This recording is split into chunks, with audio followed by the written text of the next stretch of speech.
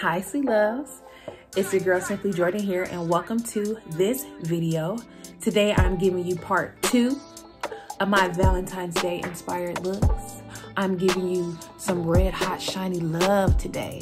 We got some glitter of course and a glow of course. We got a kind of neutral pink matte lip, you know, and a subtle lash. You don't want to put all this work into your eyes and then cover it up with a lash.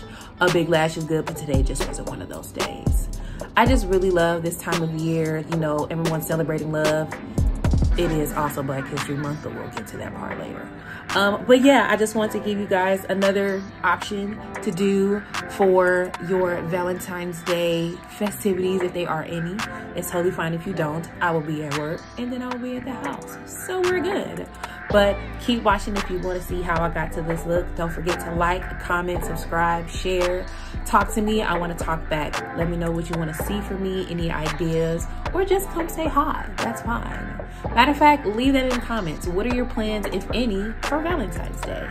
So without further ado, let's get into it.